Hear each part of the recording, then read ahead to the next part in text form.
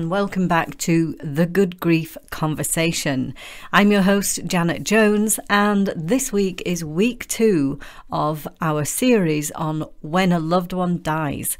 Right now, it's sort of the end of October, and around the world, this is the time of the year when people celebrate their dead and look at their ancestors and remember them. Remember, last week we spoke with Dying Matters, and they have this campaign that they're doing called #IRemember, giving people the opportunity all over the world to remember their loved ones. And, you know, it can be really hard on people remembering their loved ones, but also it can bring real joy, and it's an opportunity to bring them back to life and, you know, experience their favourite meals, their favourite drinks, share their stories and those kind of things. And that brings a lot of healing for a lot of people. Now, not for everybody. I am having conversations at the moment with people online, and I know that that isn't for everybody. See how you feel. See if this works for you. You know, maybe try that celebration. And I hope that in these coming weeks that you will get a lot out of learning about, you know, when a loved one dies.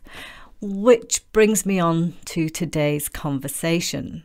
In the past, I've had guests who have offered inspiring journeys that they have had throughout their life, through their losses, and generally they've been, you know, a few years down the line, and they've got those golden nuggets for us to learn from and use in our journey also. Today, I am talking to David Collingwood from the Co-op Funeral Services. And the reason why I've decided to do this is because in the journey of grief, which is the main conversation here, funerals are inevitably a big part of this journey. And, you know, I wanted to speak with somebody in this field to learn more about them and what brings them into doing this service. The funeral director that I had was absolutely amazing, and I will be sharing those stories in the conversation. Also, I just want to say that, you know, this, I'm pretty confident is going to be a bit of a challenging conversation for me, because it's going to take me back to the worst time of my life. And it's going to be challenging. So, you know, do excuse me if I lose it a little bit or whatever, but it's the way that it is. It is as it is. This is now life, but that's all good. It's a subject that really, unless it's in your life, you actually don't even want the conversation. Why would you want to get to know about this industry when you don't have to? But the thing is, it is good to know of the industry and the love and the kindness and the compassion that is in a way built into it. And it is also part of the grieving journey when you have this kindness and compassion at that most difficult time that you are facing. So there will be some great information in here. If you are in a time of your life where you have a loved one who's getting sick and you feel that this is an inevitable part of your journey, then this conversation is for you, and I'm sure you will get a lot from this. So it is now my pleasure to introduce you to David Collingwood from the Co-op Funeral Services. David, welcome to the Good Grief Conversation. I will be perfectly honest, I've been anticipating our conversation for personal reasons, as you know, but I'm up for the conversation because the service I received was absolutely second to none. And actually, I believe he used to work for the Co-op, so he's had training from you guys. Just tell us all a little bit about yourself, David, and, you know, why funerals for you? What is it that inspires you on that? Because there's something in all of us that takes us a longer journey in life. What's the reason behind you doing what you do, and what do you do? First of all, thank you. Thanks for having me on. And I love talking about what I do, and I love talking about this fantastic profession, because funeral directors and good funeral directors can make such a really positive impact on people's lives by simply helping and supporting them at that time of most difficult loss. And I think I've been immensely lucky. You know, I'm into my early 50s now, I have done nothing but want to be a funeral director. You know, as a kid, we lived next door to a funeral directors in Bradford in West Yorkshire. And as an 8-year-old, I invited myself over the garden wall and, you know, helped the guys washing the hearses and the limousines. I was a bit of a car nut, still am really. And I was fascinated really by the vehicles. And then gradually it became, you know, I was putting handles on coffins on a Saturday, and really they couldn't get rid of me. And I suppose I was quite a strange child in a sense, but it was just seemed to me to be such a wonderful profession, just a wonderful skill to be able to look after families and offer that practical support, you know, that emotional support that you need to do, but also deal with some of the practicalities that necessarily need to be done. Did my A-levels, I was going to go and do a degree, but I just realised that it would be even harder to get a role in the profession because I knew I'd have to start really right at the bottom, you know, in order to get a foothold. My dad was the local GP, the local doctor, so, you know, we had no tradition in the family at all. Jokingly, I used to say that I'd be following in his footsteps one way or the other, and I started, it was almost like an unofficial YTS type role. This was a training scheme for sort of school leavers at the time. And I was literally, you know, sweeping garage floors, washing cars, doing some of the more basic things. And I was lucky enough to move around in the city to find a role as a trainee funeral director at another company. And from there, I did some qualifications in the funeral industry, the diploma in funeral directing, and I also became an embalmer. I trained and became an embalmer as well.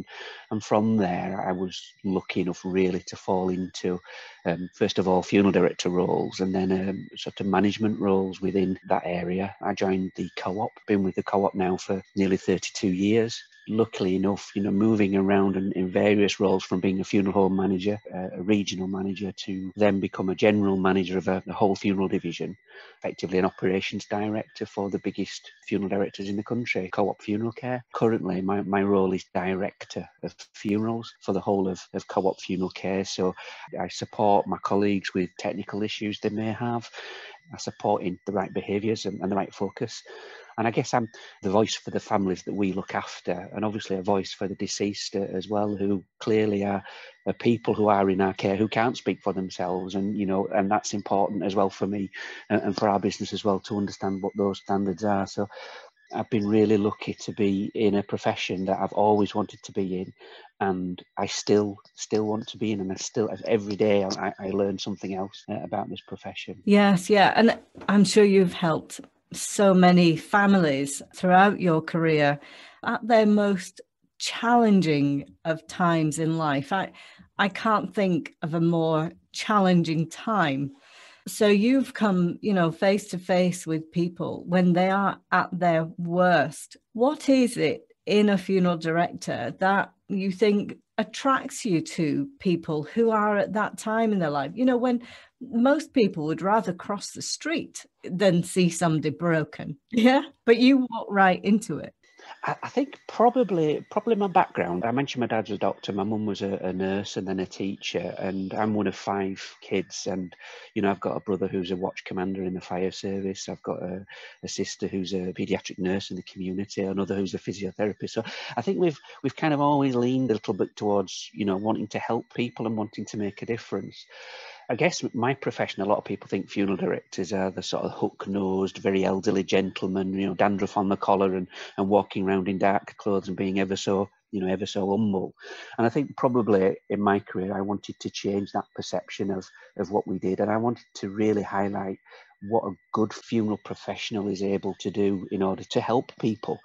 I was still amazed as when I was a more regular funeral director dealing with families earlier in my career, I couldn't quite get over the fact that despite going through sometimes severe trauma and the most difficult period of a person's life, and having to organise a funeral with me, you know, spending, you know, a considerable amount of money as well. Funerals aren't cheap things. I still couldn't get over the fact that, you know, some families would send a card or a letter or make that gesture of saying, do you know what you did? I really, really want to say thank you. We couldn't have got through this without you. And I found that immensely humbling, because I just thought the stuff you're going through, the things you're having to deal with, and yet you're still taking the time to personally thank me for what I did and my team for what they did. And I still find that humbling when I go into a funeral home and see those thank you cards, which our funeral directors and funeral arrangers proudly display that helping part is something that I've always wanted to do. And we're here to do a really important job. I mean, a funeral is it's such an important part, I think, of the bereavement process. And I'm not saying it helps get over bereavement. It doesn't. You learn to start to live with bereavement, and you'll experience yourself. Bereavement is so unique. It's unique to your relationship with the person that you've lost. So people that say, well, it's been a year, you must be pulling yourself together now and getting over it. No, not at all. But the funeral plays such an important process in that learning to live with something. And I think making sure that the right choices have been made, that the funeral reflects, the life of the person that has died, is such an important part, I think, as humans and as humanity, for us to start to learn to live with that loss and learn to live with that gap in our lives. Absolutely. And well, first of all, I would say there's no getting over the loss of any relationship, because that loss changes you, and you then have to transition into the next phase of your life as you're left here to live. So when I hear of anybody saying getting over, there isn't. Getting over indicates that you're going to be back to where you were before the incident happened, and that's just not true. And so you're right, though, that the funeral experience and the experience with the funeral director, it's vitally important to the healing journey. It's the first step, really, in a way, because outside of your family and friends, it's the first person you connect with to share, this really intimate story. Clearly, if the funeral director really understands his or her role properly, that privilege of actually being there, looking after someone's loved one, their last few days on the planet, physically in a physical form, but that privilege of actually being there at your side and being there to help you and to guide you. Funeral directors can influence the bereaved. They can influence them into, making choices that perhaps aren't the right ones. But good funeral directors and good funeral direction is actually about listening and then having conversations about the choices and making sure that all of the choices around the funeral are informed and actually, really mean something, and people actually understand, what they're doing. And I think I'm really proud of my colleagues, because I know that they're able to do that. Their first priority is the family they're looking after. We don't have customers. We have families that we look after. We have clients, because we form a professional relationship, but it's a hugely privileged position to be able to be allowed into someone's grief and someone's feeling of desolation, and to be allowed in there and say, look, I can't make things better, but what I can do is show you sincerely that in these first few days, it's almost like the paramedic at the scene of the crash, where we're there to stop you bleeding, we're there to splint the bones, we're there to find the right place for you to continue your grief journey by organising the funeral in a way that you feel is appropriate and fitting. It's not transactional, our role. It is about a relationship and making sure that families see us as friends. I'm quite a shy person. I'm quite introverted, really, but when I'm being a funeral director, I step out of myself and become that person.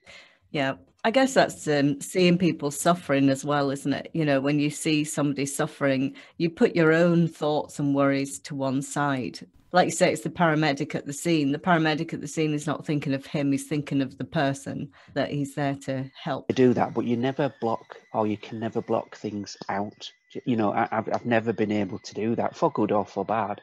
There is always something that, I will bring home or take home, or something that's close to my life and my lived experience. But I think that's what makes you a better person, because actually you go through that and you empathise more when you start to realise that was close to home. And if I ever saw anyone who wasn't able, or was almost clocking in and clocking out in their role, I'd think they were probably ready to find something else to do, because you've got to give something of yourself. You always have, because families can spot insincerity, and it's really easy to see and to spot, and actually that's not what we're about. And it is that element of being able to be there and understand the privileged position that you're in, but understand the responsibility you've got as well. You are supporting that person or that family, but you're also almost in a sense protecting them from some of the things, and actually understanding that you don't have to do what you think the family think you should do. actually, what's more important is the funeral is organised in a way that you're comfortable with, and you have the permission to do whatever you want if you think that that's appropriate. And I think probably in these later years, we're seeing more and more choice being displayed by families and encouraged as well by funeral directors. Not ill-informed, but informed choice, because actually it's that reflection time. Yes, I think when it's a sudden death, though, and it's something completely out of the blue, there isn't time to think of any of that. I think with my son, he was very environmental and all the things that he cared about. Oh my God, my world was so blasted apart. I couldn't think about that. And for me, I had just had to hand it over to my funeral director, and he actually chose everything for me. And he didn't charge an arm and a leg. He was so kind. He was so considerate. There was no way I could think. And I was pretty much left to all of that myself. My other two children, they couldn't handle something like that. My ex-husband, he's far away, and he was in shock as well. And so he didn't. And it was between me and the funeral director, actually. In fact, it was the funeral director, because I was in pieces too. But I do remember one thing, like when you were just saying there about how it becomes a part of you and how much you care. And I always remember my funeral director saying to me that, they treated Murray like one of their own. That meant such a lot to me, because it made me think, oh, well, he's safe there, which seems crazy, really, because he's not really there. But just knowing that, like you said, the last few days or a week or so, their body is being really taken care of. And really, I felt he really loved my son, it's like, which was an honor, That's the privilege of the position that we're in. And I think it also is really clear about the culture of an organisation, because I'm frustrated that my profession, anyone can be a funeral director. You just need to put a sign up and have a telephone and you can operate as a funeral director. You don't need to be registered, regulated or qualified. And that makes me sad, but it's never stopped me from wanting to actually push the professionalism and the right care as strongly as I can. And I've always said to my colleagues that our culture is about the things that we do when nobody is looking. It's about how we act, back of house and, in a mortuary, and it's about the conversation, and it's about the dignity that we afford the deceased person, the dead person, because actually that's the psychological contract we have with the family that have asked us to look after things. Is that's what we're expected to do. And, we won't have anything less than that professionalism. It might sound weird, but before I would go into a chapel where a deceased person may be resting. I always knock on the door. You'd be freaked out if they said, come in. I always knock on the door. And, a lot of people say, why'd you do that? And I say, yeah, come in. It's just a check. It is that odd thing of just saying I do it out of respect for the person that's in the room. It's about actually understanding that they're the centre of my attention and not just a body in a room and, I'm coming in to do a check. It's, the way that we care for the deceased and handle the deceased is, I've always said, we should be able to, if we're asked by a member of the family, we should be able to bring them into any part of our premises and any part of our business to reassure them that our equipment, our attitude, our approach, our checks, everything that we do are something that we're very proud of. And I think, you mentioned that conversation, or that you didn't make those decisions and your funeral director sort of did that. And I think what he will have done is listened, and hopefully, those choices that were made that you felt he'd done is actually as a result of the conversation that you were able to have, and his understanding of the sort of thing that you would want. I mean, you lose somebody suddenly, it just completely knocks you off your feet. I can't even imagine, what you've been through and what you are going through. I think that's hugely difficult. But I'm just so glad, I'm so proud of my profession that the funeral director who looked after you and the family did so in a way that you found helpful and supportive. Well, you certainly never expect to be in my position. And I have lost both my mum and my dad. But during that time, all myself and my siblings, we dealt with it together. Suddenly, when you're dealing with this on your own, that's just a different ball game altogether. And where I use, it's actually just down the road from me, and I drive past it all the time. And And when it very first came, I can't remember what kind of shop it was before, but then it became this funeral directors. And I remember we're driving past it and I look at it and I think, oh my goodness, that looks a really bleak place. You know, it's all quite Victorian chairs and all of this. But I'll tell you what, like I said, I never ever thought I would be using their services. But when I did have to call on their services, the environment was so friendly. It was like walking into home. It was like walking into another living room. It was beautiful. It's so important, I think, and I think what we've done a lot of work with because we're a national funeral directors at the Co-op. We have a national brand, and one of the things that we did do was we wanted to make our premises look quite open and inviting. And a lot of people where we've done refurbishments have been a bit surprised that we've taken blinds down, that we've put lighting inside, that we've tried to make our premises more accessible, precisely because of when you thought you'd need to use a funeral director, it seemed quite bleak and austere and Victorian. And happily, when you had to engage them, it was okay and it was comfortable. We want people to actually see us and see our people, at a desk within a funeral home, and we're not the hook-nosed, greying elderly gentlemen. We have, a high proportion of female colleagues, work for us in all our roles, and it's really important we represent the community that we work in as well. We should represent the racial mix of a community as well, in order to be relevant and be there to help that community. And that's very important. And it's an odd thing, because I'll talk about funeral premises that we have, and I talk to friends and family and say, well, I've lived there for 25 years, I've never seen it. It's because you don't notice something until you actually really need to use it. And then it's there. And I think for us, it's very important. But that's bricks and mortar, that's premises. What's really important are the people that we have and their approach. Absolutely. Because, you can have the best premises, you can have the best vehicles, but actually if your emphasis on service and care isn't there, then you will not thrive as a business. Yeah, and I guess, my experience of going in, I said it felt like home. It wasn't the furnishings or anything. The home was the people, that opened the door and welcomed me in. That's the thing. But talking of opening doors and being welcomed in, I mean, COVID now is causing huge problems for people. And right at the beginning of our conversation, we were saying that, this is a big part of that early bereavement stage. What are people doing now, and how are they surviving? And with the first lockdown announcement, that was, in late March, and we were already seeing obviously an increase in deaths, but relatively no restrictions on people's movement and on funeral attendance.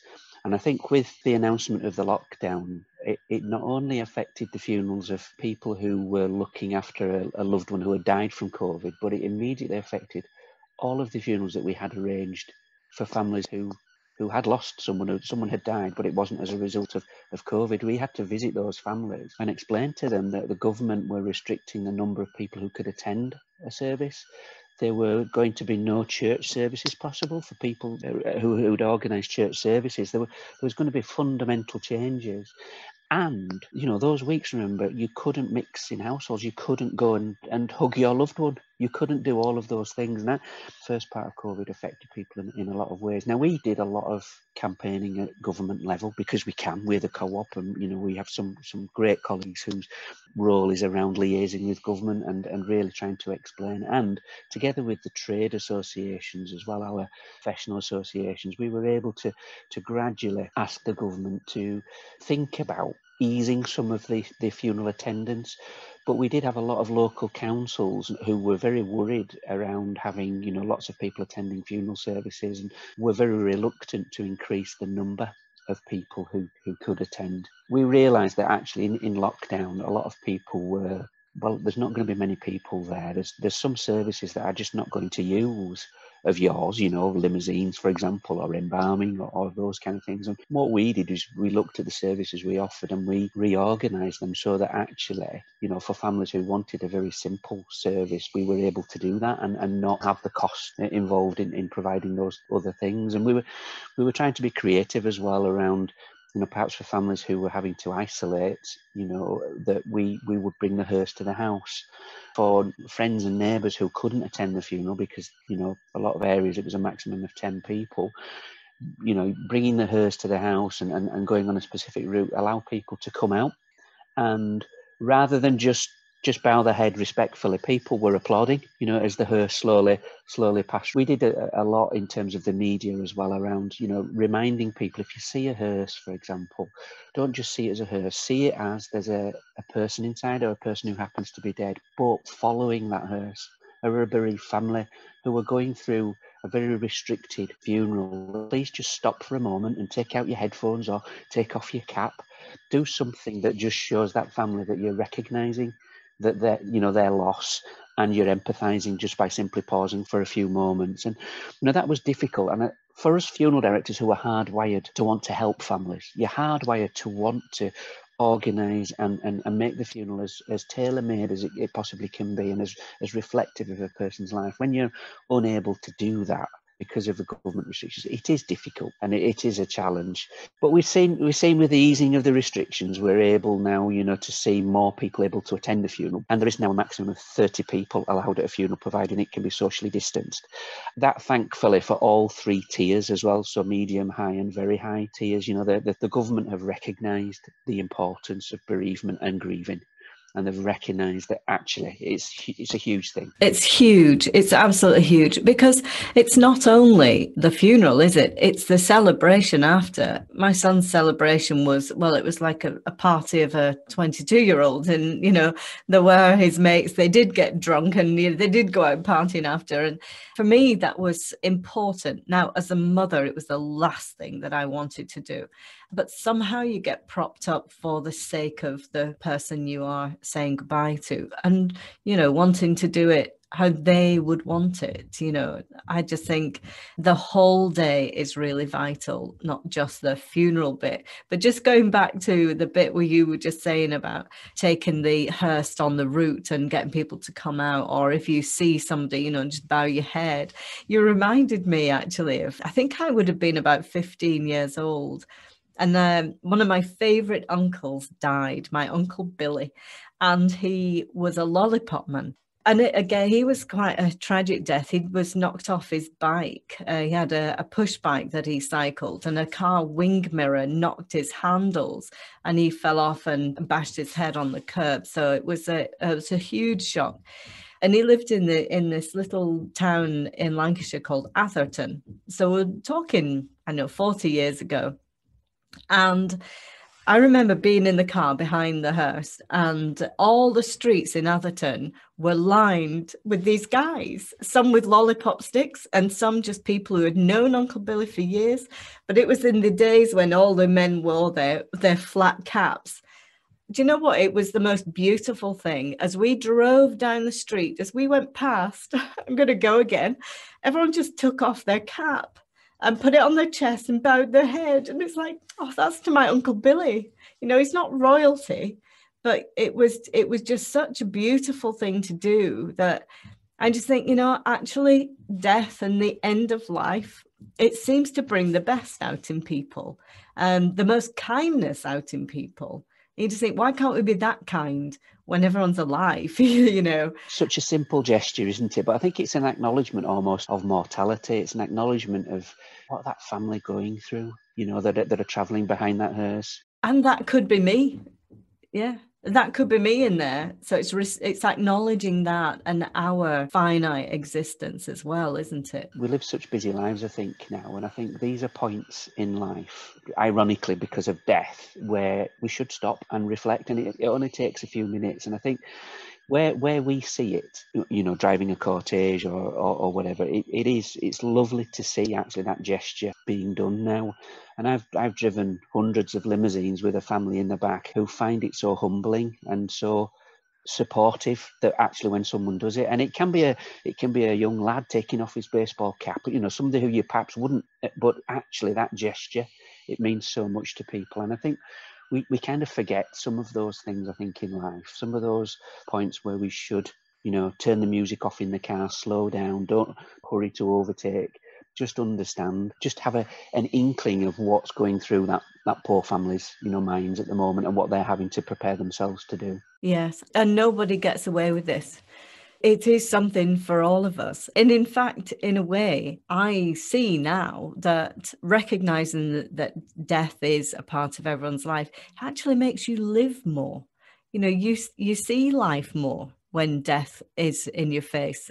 And in a way, that's what COVID has done. COVID has been a really big eye-opener to just about everybody. I don't think there's anyone on the planet who hasn't now reflected their life and what life now means to them. What would you think? I absolutely agree, and I think it has brought home, because of the things that we weren't allowed to do, and actually we then said, hang on a minute, let's highlight the things that we actually can do. Let's be positive about this. Help people, start to realise that actually it's not as bad as you think. We'll be able to support you to some degree. And I think I've always had conversations about death because I've always been involved with death and dying. And for me, it's not unusual. And for my family, I guess, our two girls, I remember Kitty, our youngest, she's 20 now. And I remember when she was only about 7 or 8, she was really into Doctor Who at the time. And I left one of our trade journals, just on the kitchen table. It's a normal thing in our house. It's nothing macabre. And she was looking through it and she saw a picture of a coffin, but the coffin was designed to be like a TARDIS from Doctor Who. And she looked up at me, this young girl, and said, Daddy, when I die, that's what I want for my funeral.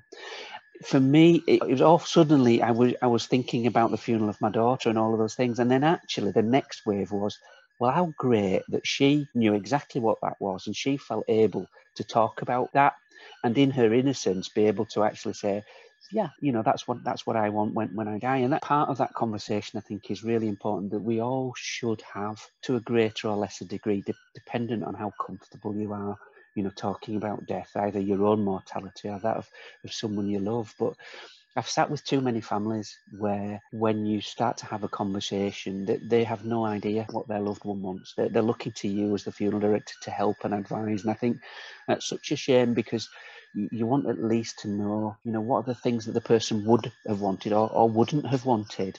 Were you ever able to have that conversation? And we should be brave enough to have these conversations, won't we? Now, obviously, I always expected to go before all of my children. So we have actually had this conversation because I've always believed that, if you can accept birth into your life, then you need to accept death, because it is the journey. You can't deny that. It just is the way that it is. So I have been quite open to accepting death. Now, I don't like it. I do not like the fact that my son is no longer here, but I can't change that. Therefore, I must accept that. I accepted him being born, and I must accept the next bit. And there are many parents who have gone through this, but I have now gone full circle with my son, or the physical circle. But what I have always said to my kids, right, for my funeral, I want a disco ball and 80s music. You can come dressed in 80s stuff, but you're dancing, right? That's just it, because you're celebrating my life. I don't want doom and gloom. Life is a great gift. It's a privilege, 1 in 400 trillion chances of us being alive.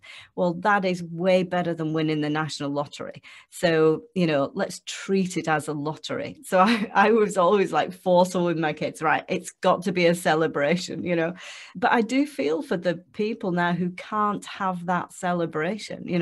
We did celebrate my son's life. I would want mine celebrated. But so many people, you just can't do that now. I have, and there are restrictions on public gathering, for example. So I talked about the limit of 30, and that's in England, Wales and Scotland. But the most important part of a funeral for a lot of people is afterwards, at the reception or the wake, as we call it, where you're able to talk to people, you're able to share memories, and those positive memories and sometimes you get insight into stories that you've not heard from before, and you actually see the impact. Trust me, I heard many stories I didn't want to hear, really, but I now know how many girlfriends he had, and it's like, oh my goodness, son. In a sense, that's the beauty of that, and his friends been able to share that, and to have that joint trust to be able to share and say, this is the person I knew and loved. and actually you take away from that such positive things, I think. And I think that's probably where for practical reasons, we're still not able to get back to where we should be in terms of being able to encourage that dialogue and that thought, to be physically present and to have that essentially physical contact. We're tactile people. We want a hug. We want a touch. We need all of those things. And sadly, we're not able to do that. So what we're trying to do, and we're trying to help families be as creative as possible, to be able to have the conversation, and also to be able to have the permission to organise a funeral in the way that they want that to be organised. Our role is to guide them through some of the restrictions, some of the things that can't be done, but actually we focus on the things that can be done as well. And we've seen some terrific funeral themes and some terrific actions as well that our teams have been able to facilitate for families. And the more creative you are, I think the more helpful you can be for families. I mean, it doesn't suit everyone. The personalisation, the celebration of a life doesn't suit everyone. Some people, that doesn't work for them. They need a more formal process, and that's fine, because we're all different, and we're there to organise a funeral in the way that a family want that funeral to be organised. What we have seen is some families who have had that conversation and have actually pre-arranged the funeral, perhaps years before the funeral's actually needed, for two practical reasons. The cost of the funeral is fixed and doesn't increase, but also putting your wishes down on paper. You're basically telling your loved ones, look, it's all sorted. My decisions are the things that I want. It's all down on paper. All you need to do is just ring the funeral director, and they have the details, and they will organise that. And I think that, again, it's a hard thing to face. It's this, we all die. Why should it be so hard? But it is, because you're reflecting, actually, this is what will happen when I die. I've mentioned I've been a funeral director all my life. It was only within the last 10 years that I could get my mum and dad to pre-organise their funerals. I've been telling them for years, we really need to get this done. And it's not like I'm wanting to rush you off or anything, but there's some practical things we've not really talked about that actually we could get down. And my dad was very matter of fact, we'll be all right and we'll just deal with it at the time. I said, no, you're a Yorkshireman like me. Let's be practical and say, look, you can fix the cost as well for people, and there'd be nothing extra to pay. And we finally did it, and it was okay. It wasn't strange. It didn't feel unusual. It was more around, well, that's done now. We've done it. That was out of the way and done. But it's a difficult thing, I think, mortality and facing into the inevitable, that none of us can avoid. Yeah, it's funny, years ago, I interviewed my previous job to my son changing my whole life. I was a happiness expert. And so I did happiness training, and I would interview people and talk about happiness. And I got the great privilege to interview these two old ladies. And I think they were both either 95 or 97, sharp as anything, fantastic women, both of them called Edna. There was little Edna and big Edna, and this was little Edna. And we were talking then about money and funerals and planning and all this kind of stuff. So when we were talking about money, she said, well, I don't think money's that important. You just have enough to live by. And the other one said, have you been saving up for your funeral? She went, oh, I haven't done any of that. She said, well, they're not going to leave me on the top, are they? I just thought, what a beautiful mindset, and just a really refreshing. She was from Huddersfield, just down the road. Only a Yorkshire person could have that. Because they're not going to leave me on the top. Amazing. And I do think it's important to even know that this is going to be part of your life, part of your family. At some point, all families will require your services. It's not for everyone. And I think, anyone listening to this who suddenly feels, oh my goodness, how do I broach the subject? I think, nowadays there's so much on the television, and in dramas and in soaps and often in the news. There'll be funerals, or there'll be a death-related scene or whatever. And I think that's the opportunity to be able to pick up the phone, or to turn to your left and say, this is what I want, or this is what I don't want. I don't want burying, or I don't want cremating, or just giving people just an idea, an indication. Your loved ones take so much off the shoulders of place, and people are worried that the decisions they're making and the choices they're making may not be what their loved one wanted. You're doing the best that you could possibly do. Take comfort in that. There's just no other way. Would you know? Well, it's funny because that was the major dilemma for me right at the beginning. I'm thinking, well, you know, we may have spoken about my death and what I wanted. Not that I could ever decide whether I wanted cremating or burying. I used to, well, you know, I want to be buried and a tree planted that has flowers so I can flower every spring. And then I heard about this service where you could go up in a firework. So that I was like, oh, well, maybe I need to be cremated. I said, well, how am I going to do that and have a tree? And my daughter said, so now you want us to chop you in half, do you? She went, I don't think we'd be allowed to do that. Got the solution for you. We can put some of your ashes in the firework, and then the rest of your ashes we can bury. Oh, you do you? And then you can have the tree as well. But I do think, you know, it's quite nice to, like, we're laughing about this incredibly serious conversation, but humor is also a part of this too, isn't it? You know, and because it's part of life, you know. People sort of reflect on my profession and say, I couldn't do what you do, and I couldn't be miserable all day. And I said, do you know what? When I'm on a funeral, because I'm smiling, because I want to show my family, the family I'm looking after, that I've got things covered, that I'm there to reassure them, actually there for them, and I'm there to make sure that this final day is the best possible thank you and goodbye that we can possibly, you know, organise for that family. And that means I need to be able to smile, encourage the event itself. You know, we organise such a lot of things, and such a lot has to happen in the right way on the day. And that I think is probably part of being a good funeral director, is to be, you know, that swan-like thing is actually being calm and reassuring, but know you've organised the detail and you've checked the detail, and you know that, you know, things are going to happen.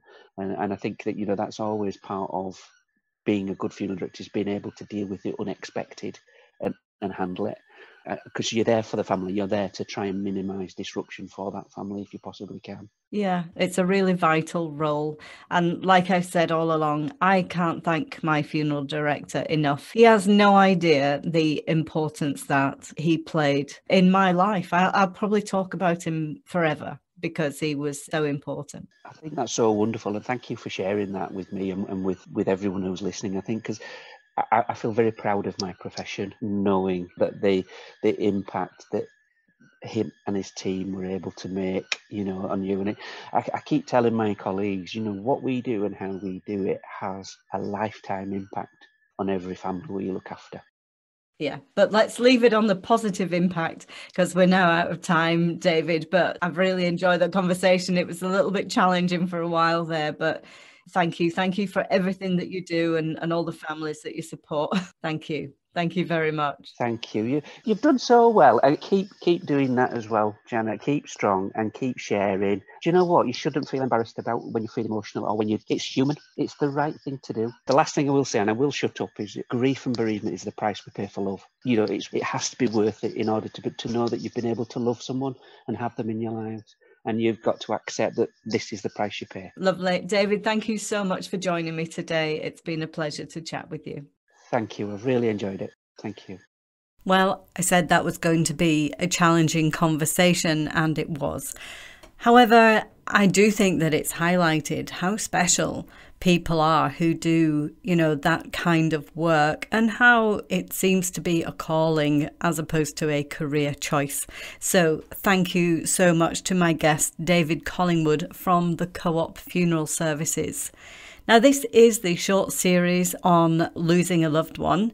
And next week, my guest is Judith Wright. And Judith is a celebrant, and she's going to share her story as to what brought her to becoming a celebrant and what that actually means to her and how she's helped others. So I do hope that you will join us in the next part of this series. And I hope that this is really helping and being informative to you also. So thank you so much for tuning into the Good Grief Conversation. I'm your host, Janet Jones, and I really look forward to speaking with you next week. Now, also don't forget that you can get hold of the podcast extras. We are now getting quite a library of gifts in there that are really helpful, you know, with the grieving process and also just with life in general. There are some really fantastic resources, so I highly recommend those. Just head over to thegoodgriefconversation.com daunting.com, and you'll be able to sign up there for podcast extras, and you'll also get the opportunity to support this programme if you so wish to. Anyway, I look forward to speaking with you next week. In the meantime, you take care of yourself, and I'll see you then. Bye for now.